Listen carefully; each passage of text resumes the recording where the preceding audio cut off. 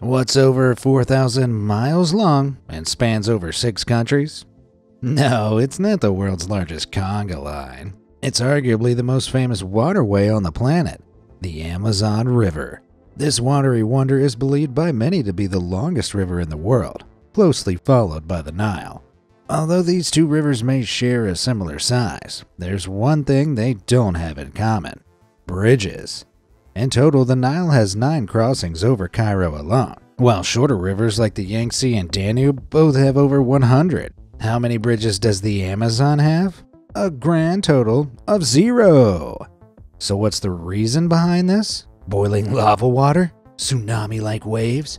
Or maybe even a supersized serpent lurking in its depths? Well, get your waders on, because we're about to uncover the mystery of why the Amazon River has no bridges whatsoever.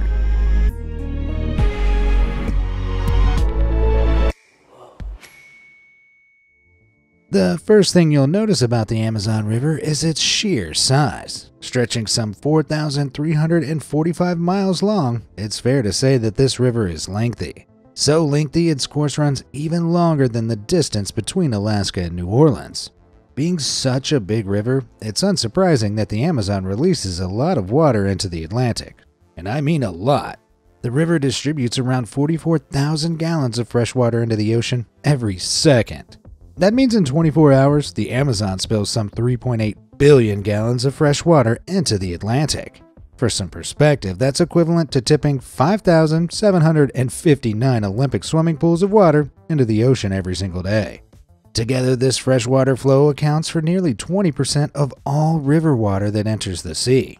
Okay, so the Amazon River may be long and chock full of water, but that doesn't mean you can't build a bridge across it, especially if it's narrow.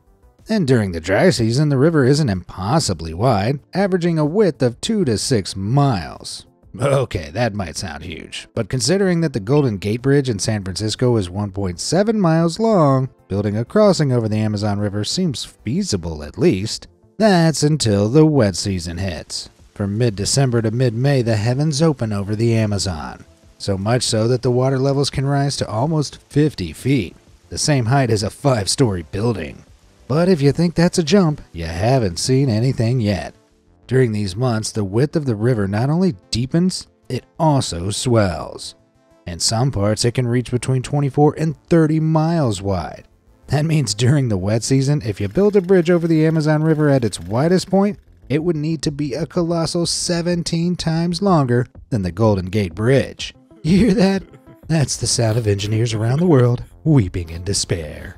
But the effects of the wet season don't stop at wider rivers. Aquatic grasses known as matupas can cluster together on the river's surface. When the flood season hits, these floating blocks of vegetation become filled with water before sinking to the riverbed and dying. But during the dry season, the flora formations rise again, literally. Floating on the water's surface, the vegetation patch provides a substrate of partially decomposed organic matter on which plant species can start growing. The cycle of submerging and floating of the grass blocks repeats itself over the course of successive wet and dry seasons. Over time, matupas can reach up to around 40 feet tall and grow as large as 10 acres. To put that into context, the size of your average American football field is just over 1 acre. Yeah, I think it's fair to say that matupas are pretty chunky. Now, that may provide a welcome resting place for some Amazon wildlife, but it's far from ideal to have a floating island bobbing along the river if you're trying to construct a bridge. And yet, it's not just the wet season that can be blamed for the Amazon River infiltrating engineers' nightmares. Twice a year during the biennial equinox, the sun and moon exert a stronger pull on the earth than the rest of the year, and it's this pull that brings the tides to their highest peaks. In the case of the Amazon, these huge waves come crashing in from the Atlantic Ocean, where they overpower the current at the mouth of the river, reversing its flow in the process. This phenomenon, known as a tidal bore or a pororoca, wreaks havoc upon the Amazon. These weighty waves can advance as far as 500 miles upstream, clocking soaring speeds of 15 miles per hour. That, coupled with 13 feet high waves, makes for a devastating mix.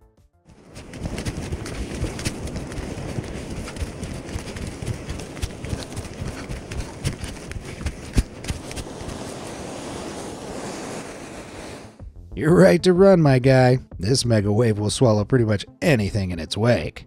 That's not even to mention the horrors that these waves can bring with them. Whether it's uprooted trees, massive matupas, or even predators like piranhas and caimans, let's just say you wouldn't want to get in the way of a poor Oroka. Call me crazy, but I'm not sure how I'd feel about crossing a bridge while a tree, an island, and a caiman came hurling towards me.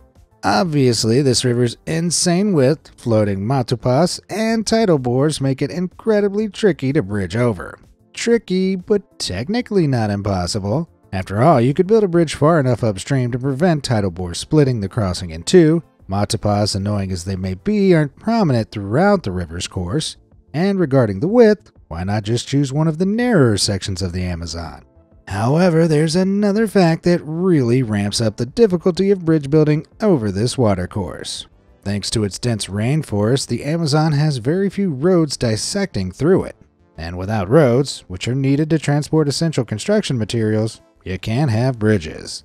Take Macapá on the northern shore of the Amazon Delta, for example. It's a city of more than 500,000 people, and yet there's not a single road connecting it to the rest of Brazil. The only way to reach Santarém, the next big city to the west of Macapá, is via plane or ferry. Why? Well, for much of its 4,345-mile length, the Amazon River meanders through many areas that are sparsely populated, meaning that very few major roads are needed. And even when roads are built there, it doesn't always go to plan. In 1973, the BR-319 was opened. This mega road runs 540 miles long from Porto Velho in southern Brazil to Manaus, a city located right in the heart of the Amazon. But as you know, nothing in this place comes easily. Thanks to that trusty wet season, which regularly dumps more than 8 inches of rain per month from December to May across the region, that 250-mile middle stretch has since been transformed into a muddy swampland.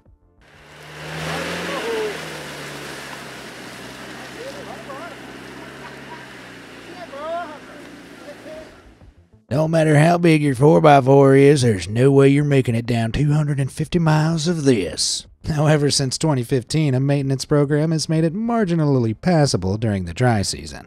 And in July 2022, former Brazilian President Jair Bolsonaro went a step further, vowing his support for the complete reconstruction of this middle stretch of BR-319. Sounds promising, but then there's the delicate subject of the bill. I mean, did you see the state of that road? Estimated cost total a dizzying $265 million. But with most construction projects, it's far likelier that the end result will far exceed this fat figure. Now that may seem expensive, but we're only getting started. Remember, that's the cost for the road alone. We've not even got to the main course yet, the bridge. Back in 2010, Brazil built a bridge over the Rio Negro, the Amazon's largest tributary. This 2.2-mile chunk of engineering excellence connects the cities of Manaus and Iranduba, limiting the busy ferry traffic across the tributary in the process. Impressive as it sounds, the Rio Negro Bridge still cost an eye-watering $570 million to build. Presuming that an Amazonian bridge would cost a similar amount, the total damage for repairing the BR-319 and bridging over the Amazon is likely to set Brazil back over $835 million. Yikes. With such a perilous price tag, there needs to be high demand to justify building such a bridge. And as the Amazon tends to meander through sparsely populated areas, there just isn't enough of a reason to splash out on a near-billion-dollar bridge. Instead, most people have become accustomed to crossing the river by boat or ferry. Well, if it ain't broke, don't fix it. But Rio Negro isn't just known for having a fancy bridge. The Encontro das Águas, otherwise known as the Meeting of the Waters, is the place where the Rio Negro and the Amazon River meet. But the rivers don't technically meet. Instead, there's a clear divide between the color of the two waters that's so distinct, it can even be seen from space. I mean, that's got to be the work of some wicked demon lurking deep within the Amazon River, right? Well, you'll be glad to know that the meeting of the waters is simply down to the difference in temperature, speed, and murkiness between the two bodies of water. Phew, I can only give my soul to so many demons. Okay, so the meeting of waters may not pose any threat to someone crossing this river, but there are a few darker, more disturbing theories as to why no single bridge crosses the Amazon. To explain, let's turn the clocks back 60 million years to the Paleocene epoch. At this time, a deadly creature lurked in the swamps of Colombia, a country that the Amazon River passes through. Now, anyone with a fear of snakes, brace yourselves for this. This prehistoric predator, known as the Titanoboa, stretched out to around 50 feet long and weighed in at a stocky 2,500 pounds. For some perspective, green anacondas take the prize for chunkiest snake today, but at their biggest, they're only around 1/5 of the weight of the terrifying Titanoboa. Okay, before you freak out, you'll be glad to know that the Titanoboa is extinct and has been for nearly 58 million years. So no need to worry about any supersized snakes slithering through the waters of the Amazon, right? Right? Well, somehow, despite their supposed extinction, there have been multiple sightings of giant snakes swimming in the murky Amazonian waters. Yep, there's no way you'll see meat grouse in here. The first widely known account of an apparent Titanoboa sighting was by Percy Fawcett, a British geographer and explorer of South America in the early 20th century, who wrote about the experience in his diary. "We stepped ashore and approached the reptile with caution. As far as it was possible to measure, a length of 45 feet lay out of the water and 17 feet in it, making a total length of 62 feet. But Fawcett's claim wasn't taken for anything more than a good story. I mean, it wasn't helped by the explorer claiming to have seen a dog with 2 noses, as well as a giant spider the size of a dinner plate that left its victims blackened from its poison. Sounds like Fawcett may have licked one too many Amazonian toads. Well, it turns out that the spider the explorer was describing may have been the Goliath bird eater. What a name. It's the world's largest spider, capable of growing to around the size of a puppy. Not quite as cute, though.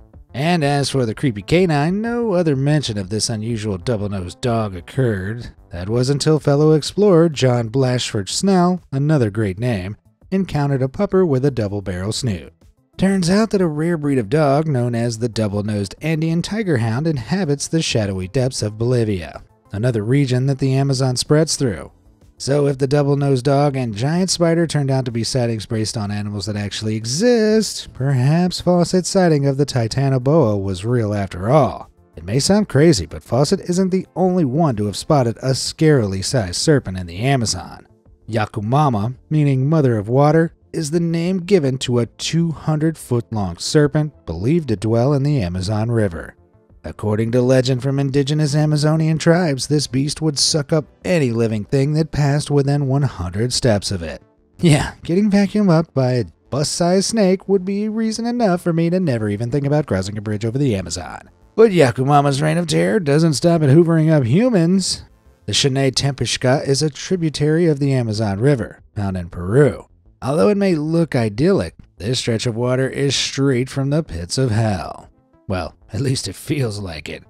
Shanay Tempishka is known for its boiling water, ranging from 113 to 212 degrees Fahrenheit.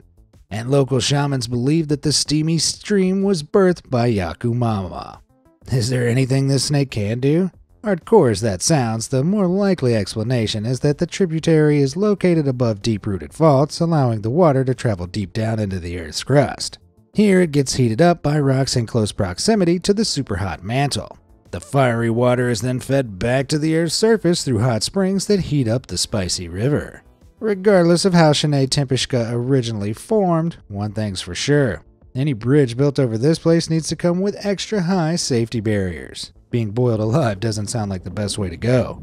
Recent tales of the Titanoboa and Yakumama definitely makes you second guess whether building a bridge over such a wicked waterway is worth it. But scary as these stories sound, they're more likely down to inaccurate measurements or mysterious legendary indigenous tales that aren't necessarily based on anything real. However, that doesn't mean that the Amazon River is a peaceful paradise. Whilst the Titanoboa and Yakumama may not exist, plenty of nightmare-inducing critters lurk beneath the water's surface. Take the green anaconda for example. These bulky boys may not be as big as a Titanoboa, but they can still reach over 30 feet long. Luckily, these snakes aren't venomous, but that certainly doesn't mean that they're not a danger. The scary serpents use their strong jaws to capture their prey before using their thick, muscular bodies to wrap around their kill to suffocate it. Green anacondas can even detach their jaw to swallow larger prey, like caimans and tapir. Fortunately, there's not much evidence of these serpents dining on humans for dinner. However, not all critters found within the Amazon River are capable of suffocating you to death, but that doesn't make them any less menacing. The Amazon's full of a variety of freshwater stingray species that may look cute, but be warned, these guys pack a punch. Although stingray attacks on humans aren't too common, they've been known to whip their tails at anyone that gets too close. When a stingray whips its tail against a victim, the spines within the tail pierce the skin. The pain the barbed stinger causes is intense, but compared to the venom some freshwater species inject, it's nothing. Initial symptoms include red swelling skin before the body tissue around the affected area begins to die. If that wasn't bad enough, stings can also lead to vomiting, sweating, respiratory depression, muscle twitching, and seizures. In a study from 2020, 27% of people who were stung by stingrays reported further complications in the months after the accident, ranging from numbness, tremors, and even amputations to affected limbs. In Colombia alone, more than 2,000 stingray-related injuries are reported every year. Ouch. Venomous stingrays, giant suffocating anacondas, and maybe even a truck-sized serpent or two. We get the picture. The Amazon River is not to be messed with. But the horrors don't end there. Now, many of you may think catfish are pretty harmless, the wet variety that is, not the ones hiding behind well-endowed avatars who are after your credit card details. No, meet the Paraiba, the largest catfish in the Amazon. Tô filmando. Pega na cabeça dela. Puta merda, Rodrigo. This frightening fish measures over 10 feet long and weighs around 330 pounds. That's almost double the size and weight of a typical adult man. But size isn't the only freaky feature of the Paraiba. They're generally considered pretty harmless, feasting primarily on a diet of other fish. That being said, their stomach contents have been found to include parts of monkeys. Ew. Think that sounds rough? Well, there's even been talk that these catfish have an appetite for human flesh. Back in 1981, the Sobral Santos II, a ferry which operated on the Amazon, capsized and sank in the river. Around 500 people were on board, yet only 178 survived. So what happened to the hundreds of other passengers? Well, it's believed that hordes of Paraiba were responsible for pulling struggling victims down under the water. When the ship was retrieved from the riverbed, a shocking discovery was made. Bodies were found, but they had huge chunks of flesh missing. Man, Paraiba don't mess around. All of a sudden crossing the Amazon sounds like a death wish. Today, ferries and boats are at hand if we need to cross the Amazon River. Not that that's always saved humans. But back in the day, there wouldn't have been such luxuries to help people travel along the river. After all, indigenous groups have lived throughout the Amazon for at least 11,200 years, long before advanced technology created motorized water transport. Researchers have long assumed that the land surrounding the Amazon River didn't become densely populated until after the arrival of Spanish colonizers in the late 15th century. The belief was that before the arrival of these foreign explorers, the Amazon was home to small nomadic tribes who left the rainforest in pristine condition. However, recent technological developments have discovered evidence that blows this assumption out of the water. LiDAR, in particular, has been incredibly useful. Utilizing a remote sensor, it uses laser beams to pass between the leaves and branches of the trees, bouncing back to provide a 3D image of the ground below the thick canopy. It revealed that ancient Amazonians built and lived in densely populated centers. These communities featured monumental mounds, 65 feet high pyramids, raised fields for agriculture, and almost 600 miles of canals and causeways, which were used to connect forest islands. The researchers also theorized that population densities were much larger than they first thought. Previously, it was believed that about 2 million people lived in the entire Amazon basin. However, it's now believed that between 500,000 and 1 million people once lived in just 7% of the area. Clearly, the Amazon was much more advanced than anyone could have imagined. And considering that indigenous tribes were capable of building causeways and canals, who's to say that there weren't once ancient bridges crossing the Amazon River that have since been lost to the Amazon jungle? After all, bridges wouldn't be the first thing to be swallowed up by the great green giant that is the Amazon. You may know it better from the film, but the lost city of Z is believed to have been a real city that existed in the Mato Grosso region of Brazil. Remember our boy Percy Fawcett? When he wasn't out spotting hell snakes, he was obsessed with finding this mysterious civilization. During his trips to South America, Fawcett became infatuated with stories of a city that lay deep within the Amazon. He'd heard tales from the native tribespeople and later read similar accounts by European colonizers who mentioned that they saw ruins of size and grandeur which must have been there, and how populous and opulent it had been in the age when it flourished. So in April 1925, he set off with his son Jack and Jack's best friend Raleigh Remmel, but Fawcett wasn't able to find the lost city. Ironically, he's never been found either. His last known letter was written on the 29th of May 1925 at a location called Dead Horse Camp, which stated the group's plan to head into unexplored territory. Sadly, Fawcett and co. were never heard from or seen again. No one knows for sure what caused the demise of the group. Some have speculated that local indigenous people were to blame. Others believe that they were struck down by fever, or perhaps they became lost and succumbed to starvation. While it's unlikely that Fawcett ever discovered the lost city of Z, his expeditions certainly ramped up interest in the curious civilization. Recently, an anthropologist called Michael Heckenberger, with the help of the local Curicuro people of Mato Grosso, uncovered an ancient civilization called Cuhicugu. Considering it was located 140 miles from the last place Fawcett was known to be alive, Dead Horse Camp, it's certainly possible that Cuhicugu was the lost city of Z that Fawcett was looking for.